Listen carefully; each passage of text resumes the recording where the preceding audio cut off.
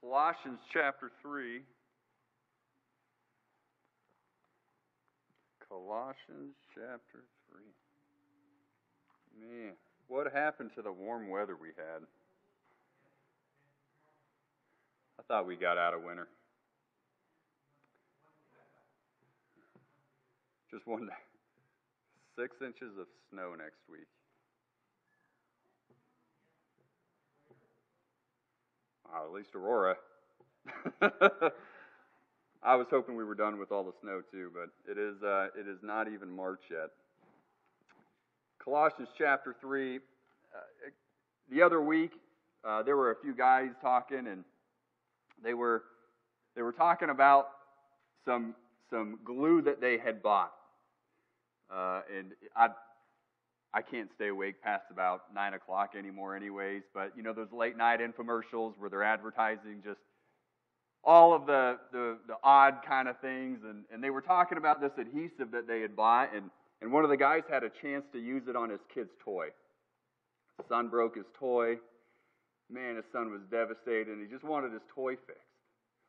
And so his dad takes this adhesive, this bonding agent that he had gotten, and he started to apply it, and he put this bonding agent and put the toy back together and followed all the instructions, did everything he was supposed to do. Gives it to his son. 5 minutes of playing with it, toy was broken again. The bonding agent did not hold. As much as they would advertise how perfect this adhesive is, how Superman himself, if you were to bind his hands together, wouldn't be able to separate it. The bonding agent seemed to have failed in this particular case. This kid was devastated. His toy was broken. The bonding agent just didn't hold.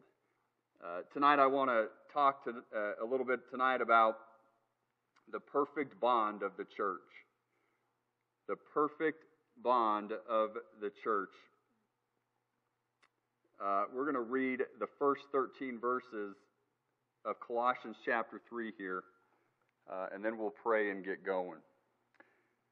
If ye then be risen with Christ, seek those things which are above, where Christ sitteth on the right hand of God. Set your affection on things above, not on things on the earth. For ye are dead, and your life is hid with Christ in God. When Christ, who is our life, shall appear, then shall ye also appear with him in glory.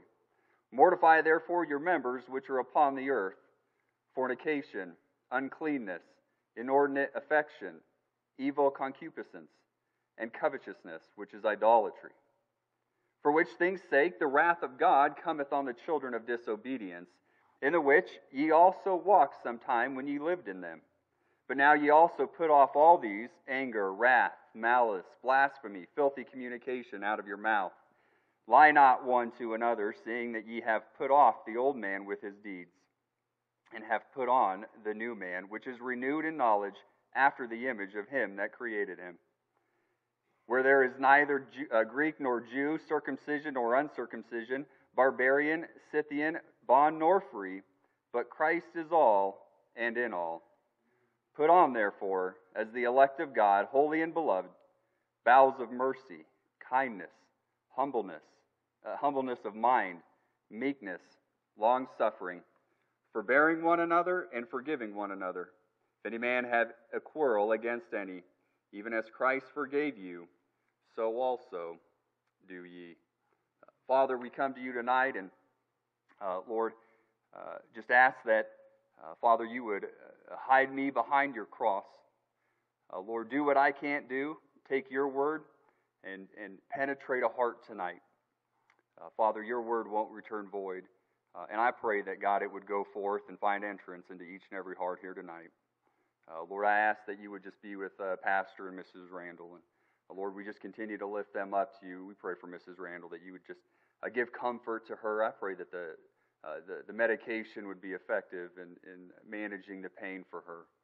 God, I pray that, Lord, you would continue to bring healing, not just as the surgery, healing from the surgery, but from all that was done and had taken place over the last several years. Thank you for the good report. We praise you for that. And God, I pray that that is just the beginning of the good news that we hear as a result of this surgery. Father, bless tonight. Be with each and every class that's going on, master clubs, each and every preacher that's proclaiming your word tonight. God, I pray you'd use them in just in a mighty and powerful way. Lord, speak to hearts, I ask, in Christ's name. Amen. The church,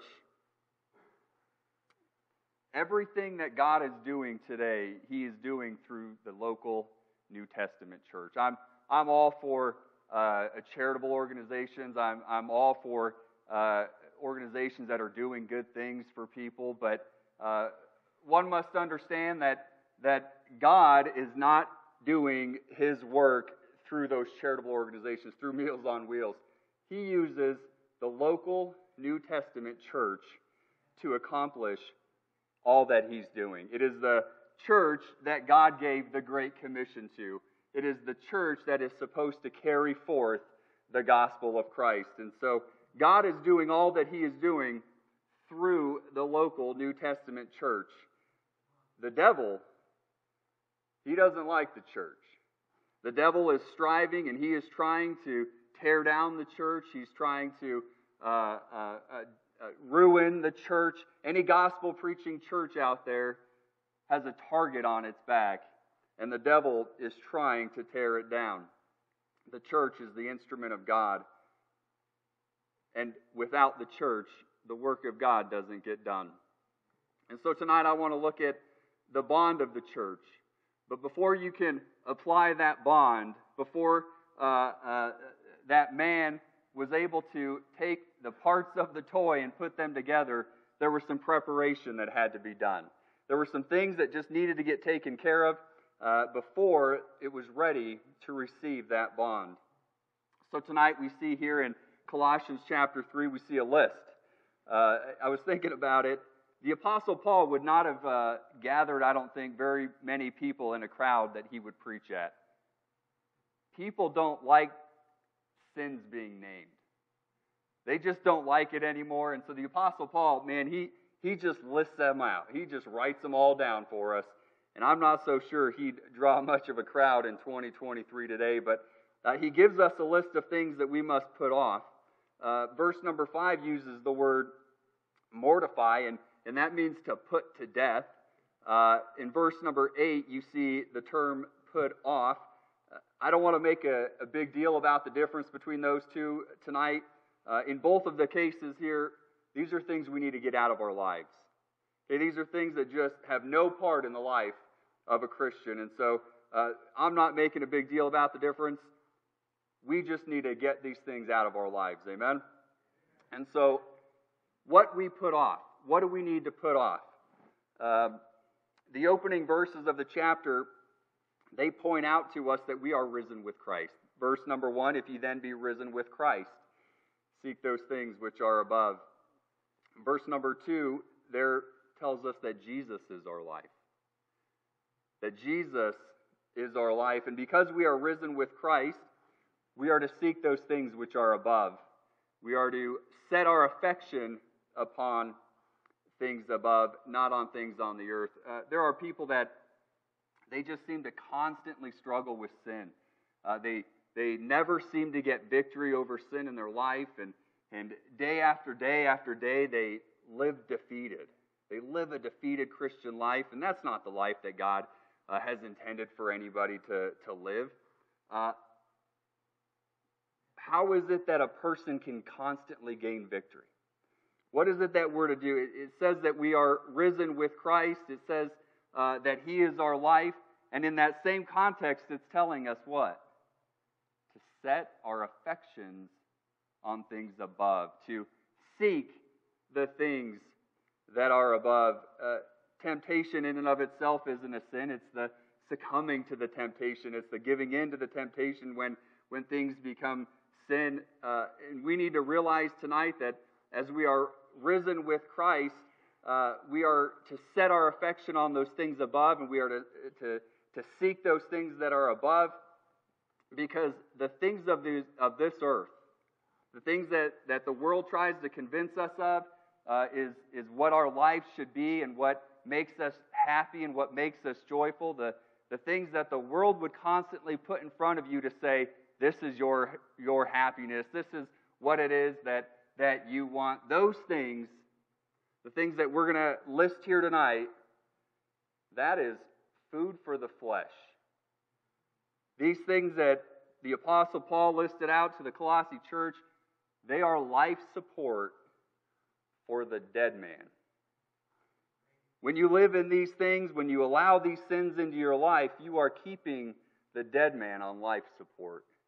You are allowing the man that you are to have put off to stay alive and to stay influencing you in your life. As long as these sins are part of your life, the old man will never die. You keep seeking the world, you're going to find yourself caught up in all these sins that were listed here tonight. But you can't just seek those things which are above. You've got to mortify the sins. You've got to put off the old man, and it's those two things that must be done simultaneously. You can't seek things above and allow sin into your life and continue to allow the different sins that are listed here to be part of your life. You can't not seek things that are above but put off the old man. These are two things that must be done together. The Apostle Paul used the word in 1 Corinthians 15, or the phrase, I die daily. The Apostle Paul said he dies daily, and when he said that, what he was saying to the Corinthian church there was, he was trying to communicate and trying to express to them that Jesus Christ in fact is risen. He's stating the fact that he has seen the resurrected Christ and that Christ is risen. And because of Christ's resurrection, because of the fact that Christ has risen from the dead, it was worth it for him to die daily and to live in Christ. And tonight, that is true for us tonight as well. Our lives are not in the things of the world. Our lives are not to be found in the sins of the world. Our peace, our joy, our happiness is not to be found in those things. We have Christ. And we have a living Savior. When it comes to the things of the world, again, they're telling us that's what we need. They're telling us that is the thing to do. The phrase, you only live once. You know what? I don't disagree with that phrase, that you only live once. Make the best of it. Christian, we have one shot at life. We only live once. We must as well make the best of our Christian life. A Christian, they can live physically. They can carry on for a number of years and physically live, but be caught up in all of these sins. All the sins that we're going to talk about here in a minute. The wages of sin is death. Always has been, and it always will be. You want a defeated Christian life. You want a life that bears no fruit. Then you live in the sin. And you will produce as much fruit as a dead tree produces in your Christian life. So you can carry on for a long period of time and you can physically live, but be dead spiritually. Be dead, not producing any fruit, just like the dead tree doesn't produce any fruit. So I don't want to spend a lot of time on any one of these particular things that you see listed up on the screen. We're going to move through them fairly quickly, but as I was going through and studying this out, and as I was considering that 2,000 years ago, the Apostle Paul felt it necessary to name these things. And here we are 2,000 years later, and as the Bible describes what would happen throughout the course of time, the Bible says that this earth is going to wax worse and worse. So if it was necessary 2,000 years ago It's necessary here tonight. And so we're going to go through each of these things. And listen, I don't know of any situations in the church. I'm not trying to preach to anybody. This is what the Bible says. These are the verses that the Bible gives in this passage. And so I'm not calling anybody out. I don't know of anything. But I will say that if there's some here tonight or one here tonight that is caught up in one of these sins, and just get it right. Just get it right. Be done with it. Seek forgiveness. Move on and move forward for the Lord. And the action of the church we find in Galatians. Brethren, if a brother be overtaken in a fault, ye which are spiritual, restore such an one. So if you're finding yourself caught up here in some of these things tonight, let's get it settled. You're going to be glad you did, and it's going to make the church stronger because of it. So first of all tonight, the first one we're going to look at is fornication. Fornication is defined as sexual immorality. That is what the word itself means. I define fornication, or the way that I look at fornication, is the fulfillment of any sexual desire outside of the bonds of marriage. The fulfillment of any sexual desire outside of the bonds of marriage. Many in this room tonight could probably remember a time when sex between a man and a woman outside of marriage was not accepted in society. That was hidden in society. Sex between a man and a woman was hidden in society, and tonight we live in a country where if you don't accept a person's sexuality of any form and between anything, then you are rejected. You are the one that is wrong. We have a nation that is in trouble. Understand, fornication, again, the fulfillment of a sexual desire outside of marriage, fornication is a direct attack on the family. God gave sex as a blessing to a husband and a wife, and that alone. And it is an attack out on the family for it to be outside of marriage, to be done in the way that it is done today. And how is it that you can have a strong nation, and how is it that you can have strong churches if you don't have a strong family? Satan has been attacking the family for decades and decades, and unfortunately, in many cases, he is winning. And the family is being destroyed, and we see it all through America, just broken home after broken home. And it's affecting our nation, and it's affecting our churches. And what's sad about this, and not just fornication, but all the ones to follow, who did he write this to? He wrote it to the church. He had to deal with these things in the church. And that is sad that 2,000 years ago, the churches were already in a mess. So fornication. Next, he lists uncleanness. This refers to impurity of thought, word, or action. This is moral filth. Things like cheating the boss of time. We would describe this person, an unclean person, as an unethical person. They just don't have good morals. They're dishonest towards people. They're taking advantage of people. That is what uncleanness is referring to here. Inordinate affection. This refers to strong and uncontrolled lusts. It is exciting sexual impurity. So this is someone that just wants to lust. Sexual lust. They just want to lust. They excite that emotion in their hearts, and they seek after the ability to lust after. Men would lust after a woman. And sadly, a man doesn't have to go very far to find an opportunity to lust after a woman. Next is evil concupiscence. Now this one is the one that's going to make you all so much smarter. You finally get to know what concupiscence means. This is evil desires, lusts, and passions. So while this one's akin to inordinate affection is focusing more on sexual lusts. and sexual passions. And this one is more broad. It's speaking to just a struggling thought life, a thought life that isn't right with God, a thought life of maybe anger towards people, bitterness towards people, just a thought life that is uncontrolled, without any kind of stopgap. No, I'm not going to think that. This is just an unhinged thought life.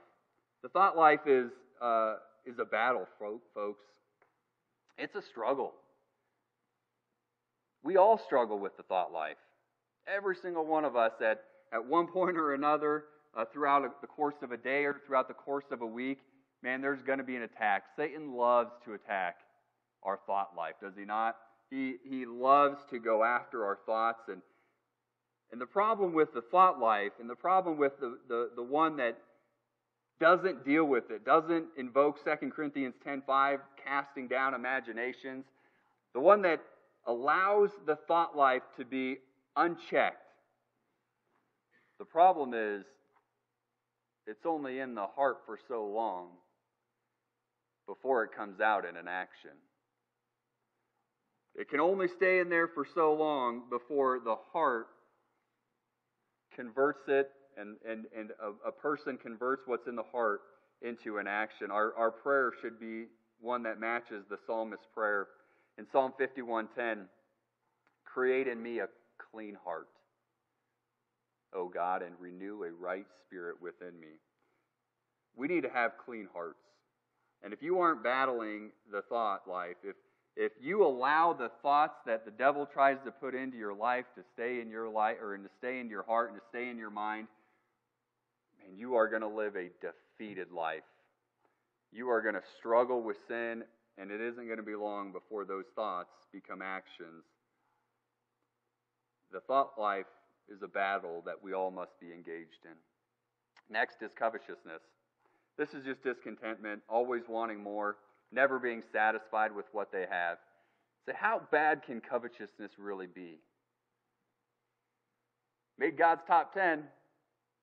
He put it in his top 10 commandments. Thou shalt not covet. So that's the first set. The next set there, if you drop down to verse 8. But now ye also put off all these things. So in addition to all the things that he's already mentioned, that we are to mortify or to put off, anger, wrath, malice, blasphemy, filthy communications out of your mouth. So verse 8 uses the term put off. Anger, wrath, and malice, you understand these words. But how is it that these ones rise to the same level as fornication in the church? We would all be appalled to find out of some scandal of fornication in the church. But anger, one person just losing their temper towards another person, we might excuse. So how is it that the Apostle Paul puts these in the same chapter and wants us to deal with them in the same way? Why is it that these rise to the same level? Proverbs chapter 6, the Bible says, 6 things doth God hate, yea, 7 are an abomination unto the Lord. And the 7th thing that is listed there in Proverbs chapter 6 is, he that soweth discord among the brethren. These 3 and the next few to follow after this, these are the kinds of sins that the devil uses to put strife and contention into the church. This is how the devil divides the church, through anger, through wrath, and malice. I've already mentioned that God is doing all that he is doing through the local New Testament church. And so God must protect the church. God must deal with sins in the church, and that is why anger, wrath, and malice are so dangerous for a church. That these things must be put off. They must be put out of our lives, because without the church, the work of God doesn't get done.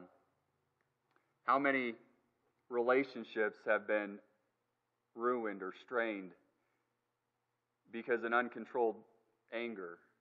Words were spoken towards somebody else.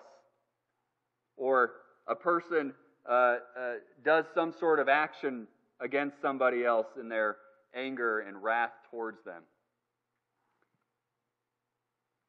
Words that can't be taken back.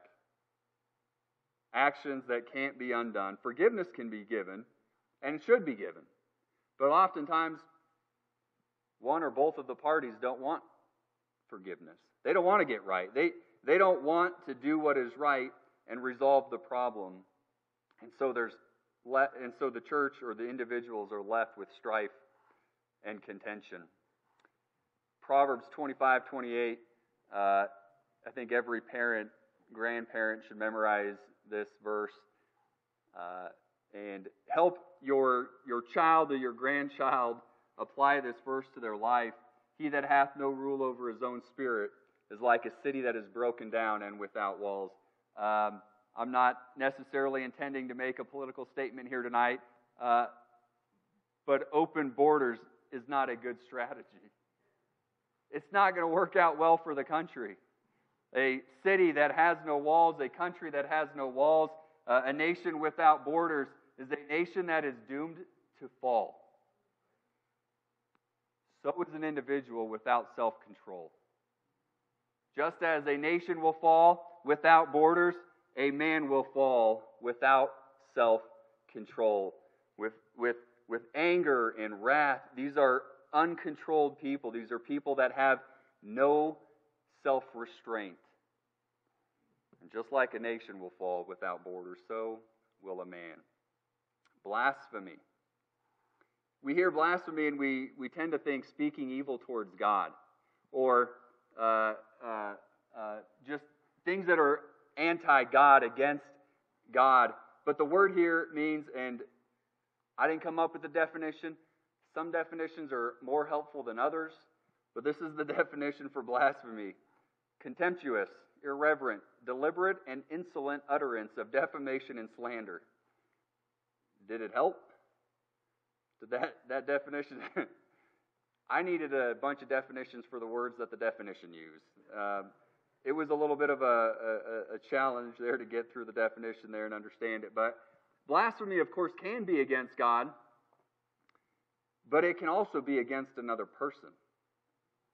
You can slander another person. You can tear down another individual. You can speak lies of others, and that carries right into the next one, filthy communications, where this is just constantly negative talk towards people and about people. A Christian ought to use their tongue to build up one another. We should be using our communication to build others up, not to tear others down. Lying. The Apostle Paul lists lying here, but what struck me is that he didn't just say, lie not. That the Holy Spirit of God moved the Apostle Paul to say, lie not one to another. So does this happen in a church where people are lying to one another? I can't imagine there's ever been a church split without people lying to one another. It's sad that God lists these sins, and He has to speak it, and He has to communicate this to a church. If I'm right, this list, or a list like this list, was written to every one of the New Testament churches. That it was found in every single epistle written to the New Testament churches. 2,000 years ago, these were problems in the church. I'm not saying these are problems in our church. I don't think that these are problems at Elmwood Baptist Church. But the church that is in America today, the average church that is in America today, so many of them are rampant with these problems. So many of them have so many people caught up in these different sins. And friend, it doesn't matter how good the bond is. if the surface isn't clean, if what you're bonding together has not been purified and taken care of, the bond is going to fail. It's going to fail every time. And so we must purify the members. We must put off these things and put to death these different things in order to prepare the surface. But you see, we can't just put stuff off. We're about to bond something together. And so we should put together some things that we want. Some good things, some things that are going to build the church, some things that are going to help the people of the church. And so the apostle also lists here what we should put on. Verses 12 and 13, put on therefore as the elect of God, holy and beloved, bowels of mercy, kindness, humbleness of mind, meekness, long-suffering, forbearing one another and forgiving one another. If any man have a quarrel against any, even as Christ forgave you, so also do ye. Listed here for us are some things that a church should be known for. I'm sure you've all, as you go out and you invite people to church or you try to encourage people to come to church, oftentimes you're going to hear something. They're going to respond with, I don't really like churches. Churches are full of hypocrites. And you know what? They're not wrong. In a lot of churches, they're not wrong. And that's sad that that is the testimony of the churches. It shouldn't be that way. The solution, though, man, it's not to quit preaching on sin. It's not to take the approach that so many other churches have taken where, well, they're just going to avoid certain things. They're not going to call out the sins in a person's life. They're not going to do the Apostle Paul approach here and lay them all out. They're going to avoid those things. But here's the thing: there are still people out there. There are people that they have lived those sins. They have lived the fornication. They have lived the evil concupiscence. They have lived all those sins, and they're broken. And their lives are a mess, and their lives are turned upside down, and they want something different.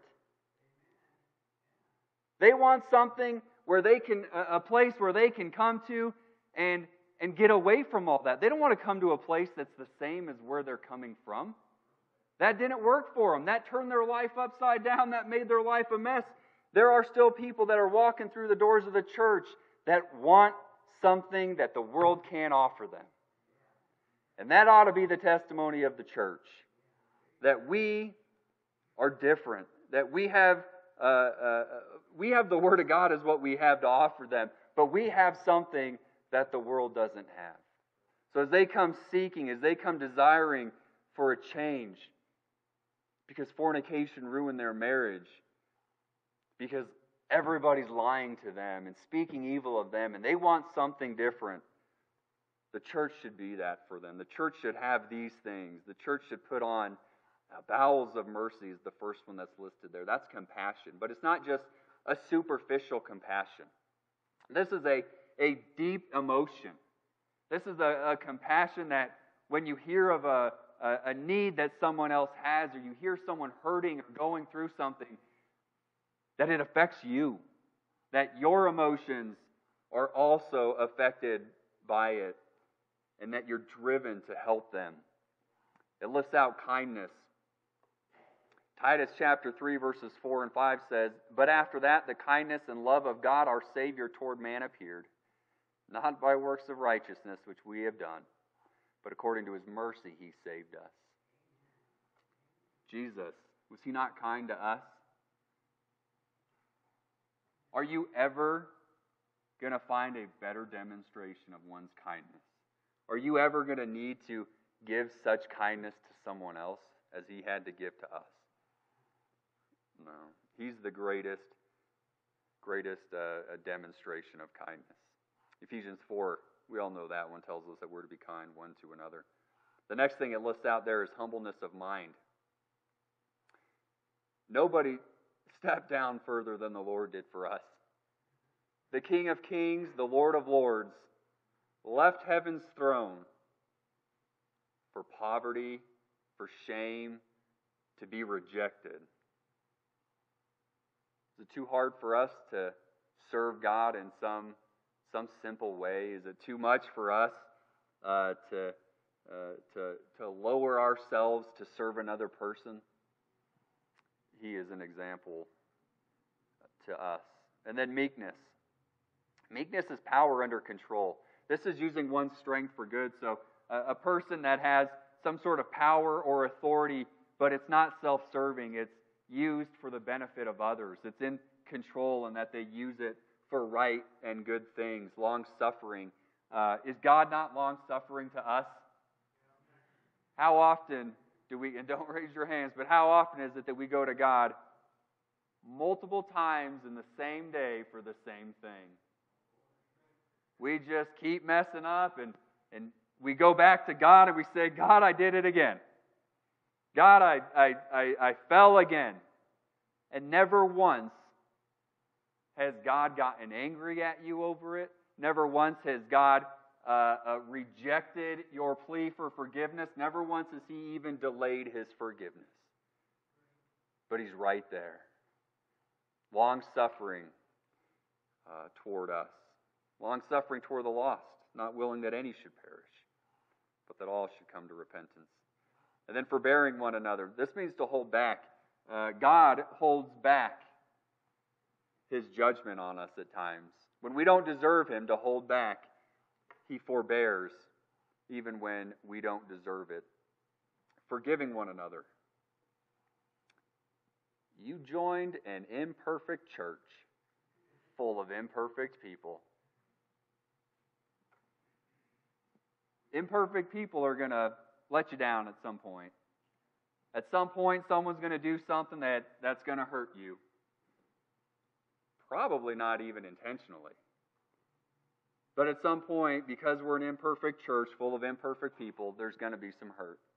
There's going to be something that happens, something that takes place. But bitterness, anger, retaliation, that'll never bring healing. Forgiveness will. Forgiveness will bring healing. I've already talked how God uses the New Testament church, and that the testimony of the church is so important. Because it will either be what propels the work of God forward, or it's going to be what cripples the work of God. So the testimony is so very vital. Again, people, they want an escape. They want something that the world can't offer them. They're living in a world full of all of these sins, and it's not working out for them. And so there are people that want a refuge, want somewhere to come where they can find something different for them. And that ought to be the testimony of every church. I think it is the testimony of our church. We have a great church, but not every church can say this. But you know, friend, we clean up. We put off all those things, the fornication, the inordinate affection. We put off the anger, the wrath, and the malice. We do all the work to clean up. We clean. The broken toy is cleaned. We've put some things on. We've taken some things and we've put it together. We've got forgiveness and forbearance and there's compassion that we have. And so while we've cleaned off the things, we've put off some things, and we've put on some good things, understand something. Without something to hold it all together, it's all going to fall apart again.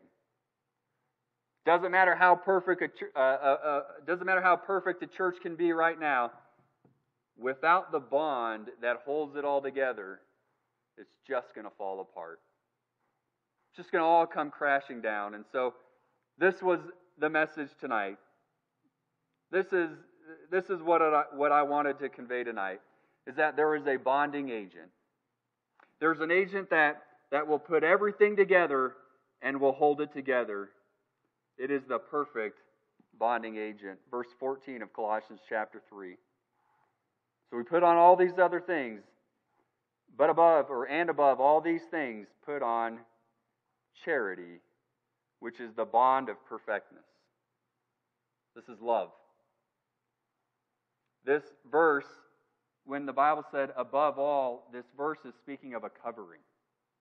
One commentator said it's like the outer garment, it's like the robe. And so the parts and the pieces, they're all cleaned and they're all there, ready to be assembled. They're all ready to be bonded together. And love is the garment that goes around it all and holds it all together. Above all, we are to put on love. Without love, we will lose our compassion. Without love, we're going to lose our kindness. And without love, there will be no forgiveness. And so while we need to put all these things off and we need to put good things on, if we don't bond those things together, then we're going to lose all of those things. Everything is going to come crashing down and falling apart. Charity, of course, it's love, but it's not just love as a feeling. This is love in action. This is demonstrable love. Things that we do to show that we love each other. These are this is a self-sacrificing love. That is what charity is. Giving oneself for the benefit of another. I believe we have a loving church. Amen. I think this church is absolutely loving of one another. We joke, don't we, that as visitors come, if you keep coming, you're going to stick around. You know, if you keep coming, before long you're going to stick. Why? Because love is the perfect bond. Because they'll see a church full of people that love one another. I think we have a very, very loving church. And I tried to come up with a better analogy, and I couldn't come up with something better than this, but think of love as a resource. Okay, it's a resource that we have, and as with any resource, if it is put on the shelf, if it is left to itself, it is useless. A resource is only worth something, it is only valuable if it is put towards something. And so, quickly here tonight, there are 3 things that we should put our love towards. The first is towards the lost. We're Bible believers, are we not? I hope you are. You're in the wrong church if you're not a Bible believer. As Bible believers, what is the result of an unsaved person? Condemnation. We believe that an unsaved person will spend eternity separated from God in a place called hell. Our love for lost people should compel us to do something about it. Love will stand in front of that person and force that person to go to hell through you. They won't let that person go to hell standing on the side, watching them just go. Too concerned about our feelings, too concerned about what they might think about us, or letting our fears overcome us. Love will stand in the way between a lost person and hell. How's your love for the lost? Where is your demonstrable actions to say, I care? We should have charity. We should have love for the lost. We should have love towards God. What good is a church without a deep, abiding love of God? What good is the church that doesn't have that? God is to be the motivation behind everything we do. Everything we do ought to be because of a love for God. You say, well, I serve at the church. Hey, amen, we need help. We need more help than we got right now. I serve at the church, great. But what's your motivation?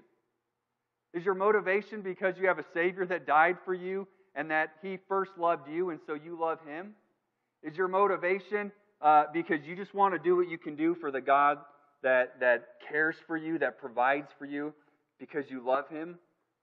Or is it because I'm supposed to? Because it's an obligation to do it. Listen, God's never going to want us to stop doing good things. And so the solution here, if you're doing things because you're supposed to or because you feel like you had to, the solution here isn't to stop doing them, it's to get the motivation right. It's to understand that the reason you do what you do is for the Lord and out of a love for Him. No one should be quitting. We should just be getting our motivations right. How's your love for God in your personal life, in your walk with Him? There's a lot of saved Christians. There's a lot of people, they've believed on God for salvation. They've put their faith and trust in Jesus, but that's all they wanted out of it. No desire to know God better. No desire to hide His Word in our hearts. No desire to draw closer to Him or to draw nigh unto Him. There's a lot of Christians that they don't want anything more than the get out of hell free card. How is your love for God? Are you lacking a genuine love for God? Is it demonstrable in your life? Are there actions, are there sacrifices that you make in love towards God? And then towards each other. 1 Peter 4:8 says, "And above all things, have fervent charity among yourselves, for charity shall cover a multitude of sins." I already mentioned, we are an imperfect church. Hang around long enough, and you're going to find out how imperfect we are. Hang around a pastor long enough, and you're going to find out how imperfect a pastor is. Say, what's going to happen when someone hurts you, when someone wrongs you? Well, when there's love, love will hold it together. Love will express forgiveness. Love is going to express an understanding, a forbearance towards that person. Love is what will keep it together. But without that love, without love for one another, when the hurt comes, man, it's going to be real easy just to walk out on them. It's going to be real easy to retaliate. But love would prevent that. I know this is a loving church. And we can be content with where we are. We've had pastors come through here and talk about the spirit of this church, and we can just sit back and say, man, we've already got it figured out. We're good. We've got this love thing down. Or we can take the admonition found in 1 Thessalonians 4, verses 9 and 10. "But as touching brotherly love, ye need not that I write unto you, for ye yourselves are taught of God to love one another. And indeed ye do it toward all the brethren which are in all Macedonia. But we beseech you, brethren, that ye increase more and more." That ought to be our goal. That ought to be what we strive for tonight and going forward in our church. We can't sit back and say we're good with where we are. Man, we should increase more and more in the love that we have for one another. So how is your love tonight? How is your love towards the lost? Does it bother you? Years ago, I asked God for a burden for lost people, and since then, I hardly hear about somebody, whether I knew him or not, a celebrity, some former athlete, somebody passing away. First thought that goes through my mind, where'd they go? Where'd they go? Maybe you need to ask God for a love for lost people tonight. That there's just not much action in your life demonstrating a genuine love for the lost person. How is it towards God? Maybe your walk with God has gotten cold. It happens. It happens to probably every Christian at some point or another. Their walk gets cold. And their desire, their love for the Lord seems to wane a little bit. How is it tonight for you? Is there some work that you need to do, some things that you need to change in order to increase that love you have towards God? And how is it towards one another? Nothing divides the church faster. Nothing causes problems in the church faster than when we're at odds with one another, when there is strife and contention in relationships in the church. So how's your love towards one another? Is there someone that maybe you need to get right with? Someone that you need to give forgiveness to? Someone that maybe they've wronged you, and you just need to turn it over to the Lord. Give your forgiveness and just put it in the past. How's your love towards one another tonight? How's the sin life, or the sins in your life? Do these describe you tonight? As the Apostle Paul listed out all of those tonight, maybe there's one or two that you struggle with. Let's get those things settled. Let's get those things done. They're gonna prevent that bond from holding the church together. They're gonna cause a separation in the church. And so, how is your testimony, your life, and how is it the things that you're putting on? How are those? Are you putting on compassion in your life? Are you putting on a forbearance and forgiveness towards one another? It can be one thing to have the absence of those sins in your life, but it's another thing to have the good. So we need the good in our lives as well.